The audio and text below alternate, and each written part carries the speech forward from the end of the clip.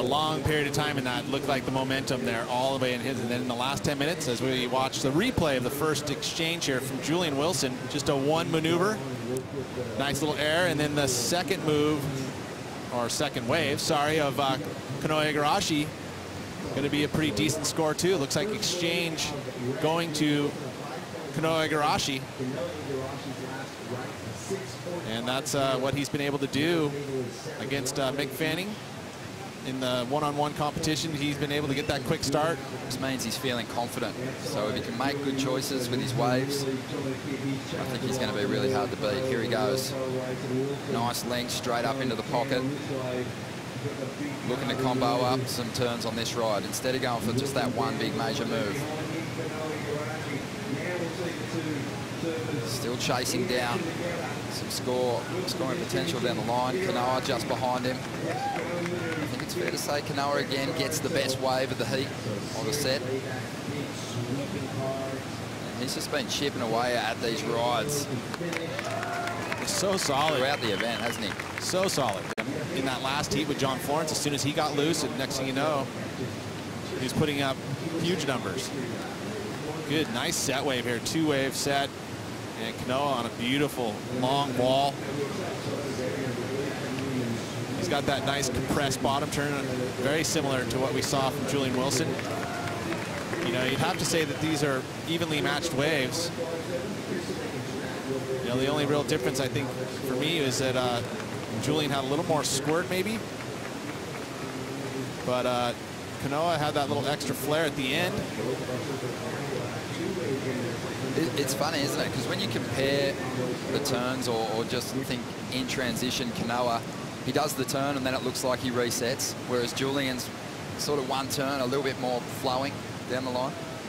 I don't know. And he adjusts, I know, it's subtleties, right? I mean, these are very similar waves, and you know, the scores have not come in yet, and I think the judges have the same kind of decision. I mean, there's some, some greatness for both rides.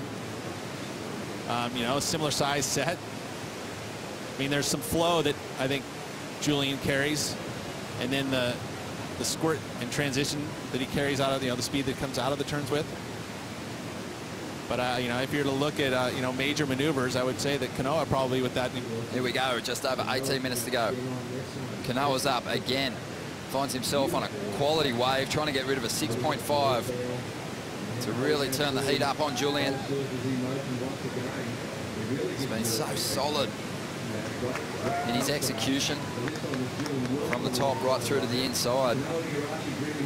He's generally finished most of his rides with an air reverse on the inside. This wave's going to be no different, as that wave just fizzles out. Very complete ride. Right behind him. 17.5 minutes to go. Take a look at Julian's wave on the outside section. Oh, beautiful arc there. Really dug in. Good second maneuver and third. So this is a pretty solid score as well. You would say that Julian's going to improve on his low score. Just didn't give him that inside finish move, but some solid moves on the outside. In comparison, Kanoa Igarashi on his first moves. Good flow through that first move. A little zap back. So some variety here with a fourth maneuver. And he gets the bonus inside section here where he gets another little air flip and pulled off. So remaining events to keep his title hopes alive. Here we go, he's up at the moment. Big wall stretching out, long bottom turn, straight into a huge reverse. The most high-risk maneuver we've seen in this event so far. Not the event, I should say, this heat. But he needs to keep working. He hasn't been getting those clean finishes down the line, and it's kind of costing him some points on the exchange. But this time, this wave's lining up pretty nicely for him. And right behind him, Kanoa Igarashi's found another quality wave. This guy is so in sync with what Lower Trestles is serving up at the moment. Oh, the fall at the end, but you know what? He did improve his position. And Julian is looking for an 8.37, but here's what happened on that last one. Whoa. Oh, he matched it right out of the gates and actually got a better second turn and a better third. I mean, this is feels like this is the best wave of the heat. I mean, look at that wave. That thing just kept bending at him. you know, even with the fall at the end. After Julian's wave, I was going to say to you, at some point Kanoa's going to have to find another gear, and he just did. But this is the replay of Julian's ride. He had a pretty good first turn as well. For sure. You know, and I think you would have heard the crowd go wild as well. And, you know, I think at this point just lacked a little variety, but the wave really didn't give him that opportunity. But he finally does get a finish section. And you can hear the crowd. They're actually hooting for Kanoa on the next wave. I mean, it is California, so you would say that he's going to have quite the crowd base here. But look at this. Perfect section for this. This is that coping, you know, the little fluff on the top and just punches it. There's a lot to love about the setup for that turn 2. Really driving into the section, and it was a...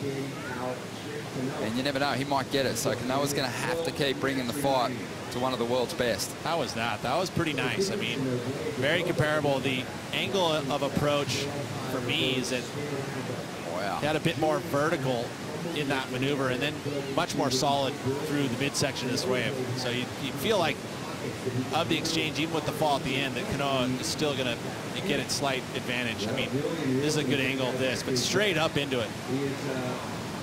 11.5 minutes to go, live action. Julian just trying to mix things up there. We've seen him stomp those final effort, but down the back end of the ratings, there was some very downward progress, unfortunately, as we see Julian Wilson up a little alley-oop there.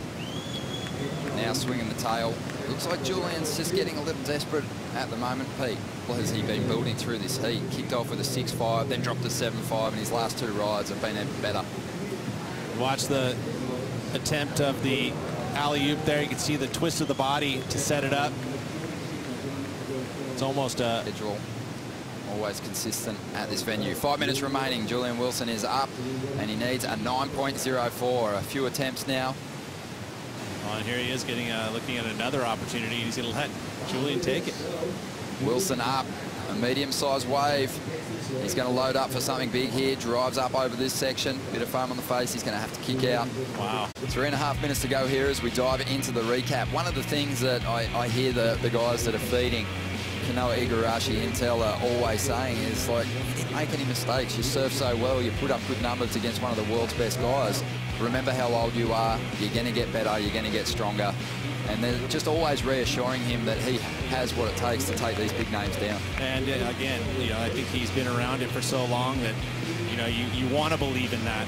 But, you know, the proof's, I guess, in the pudding sometimes. That right now, this is an example of him with high confidence. I mean, you could have easily seen him get this wave and make a mistake, but he hasn't. He actually put it into 6th and went full bore, and it was needed. He needed to get that 9.3, or else he'd be sitting in 2nd right now.